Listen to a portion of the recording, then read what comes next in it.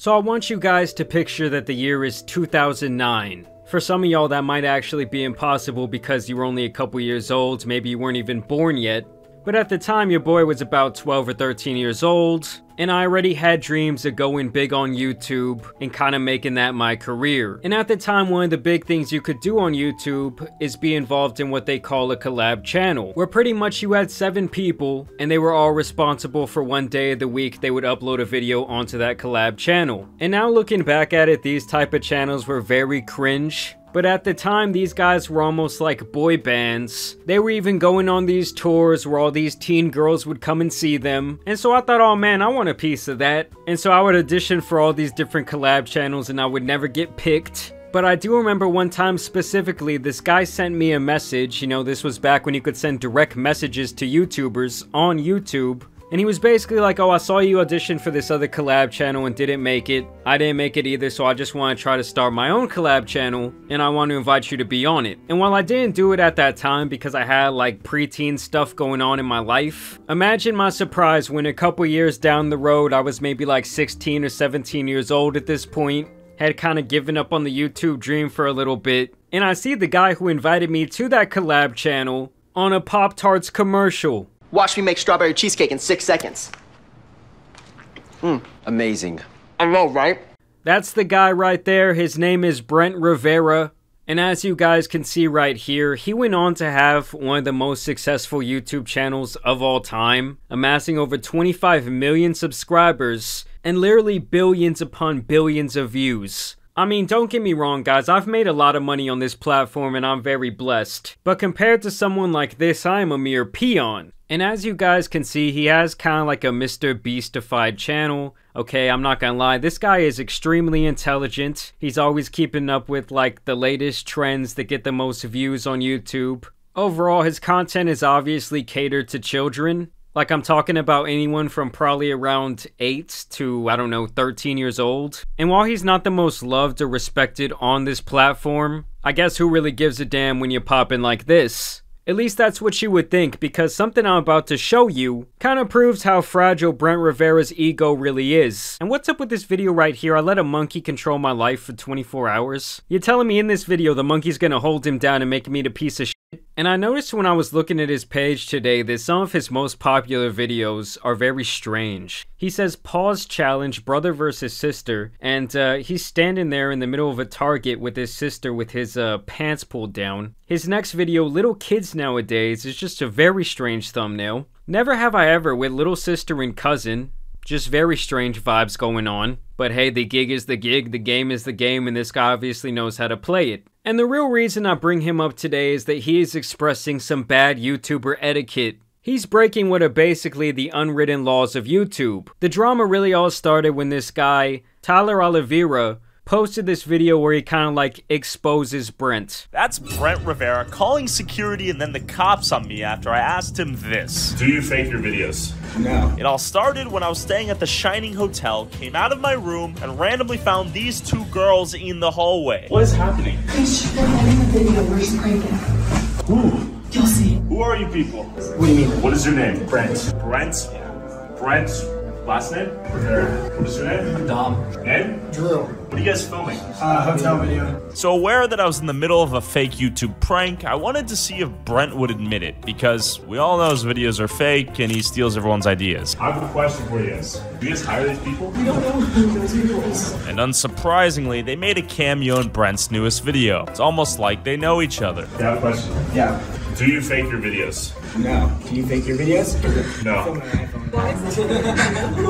Now I gotta be really clear about something, guys. This is some really like ticky-tacky lame-ass beef to me. I mean, do I really give a damn if someone who's making content that's primarily for kids is faking their pranks? This has kind of been going on since the dawn of YouTube, and it's really nothing new. I mean, I do see why this guy would kind of have a gripe with him, because as you could see, it's like they're making, I guess like similar content. I'm not too familiar with either of their channels, but just based on the thumbnails, this guy's doing the Mr. Beast thing. And he's probably mad because he feels like, you know, I'm legit, and this guy Brent is not, and yet he's getting, you know, a lot more views than I am. He's a lot more successful than I am. Either way, people love to see this dude Brent get called out, and this guy Tyler actually ends up pissing him off so much that like the dark side of Brent Rivera comes out, and he starts trying to belittle this guy Tyler also while kind of flexing a little bit. Anyway, so they both just happen to be in this hotel, and he continues to what I think is like kind of like seek out Brent Rivera.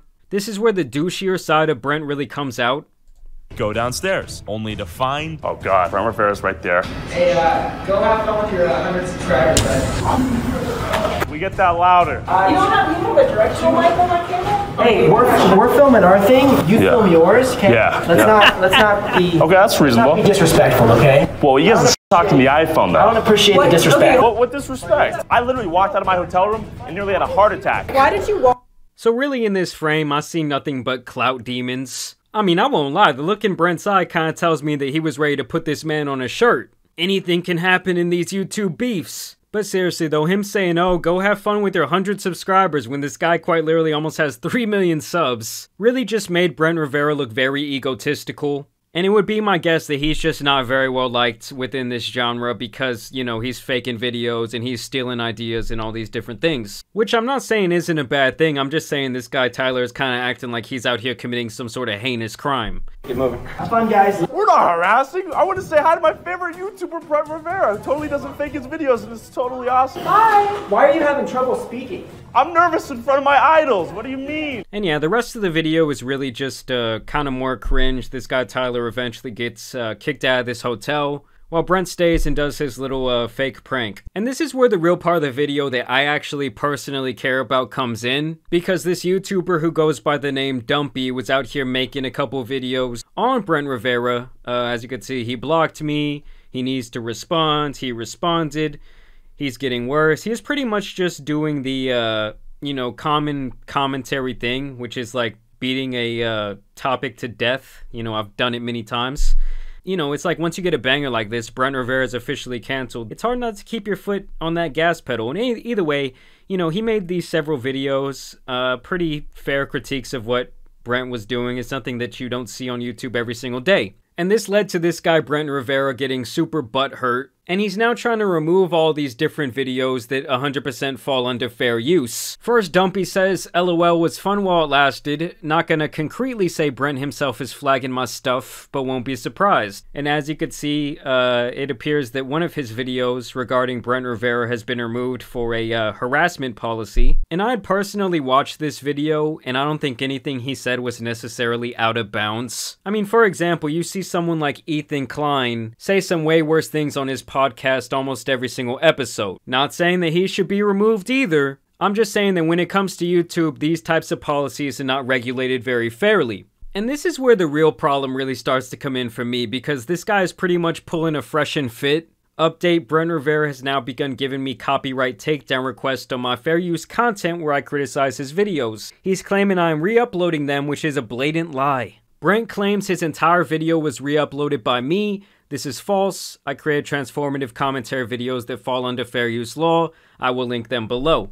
And then he sends a screenshot of what I assume to be an email from YouTube. You know, like I said, I received one of these last year from Fresh and Fit for about 3 or 4 videos I had made about them. And as you can see here, Brent Rivera is basically acting like this guy just ripped his video off YouTube and re-uploaded it onto his channel. Which is obviously not the case. This guy was doing commentary, he was doing critique.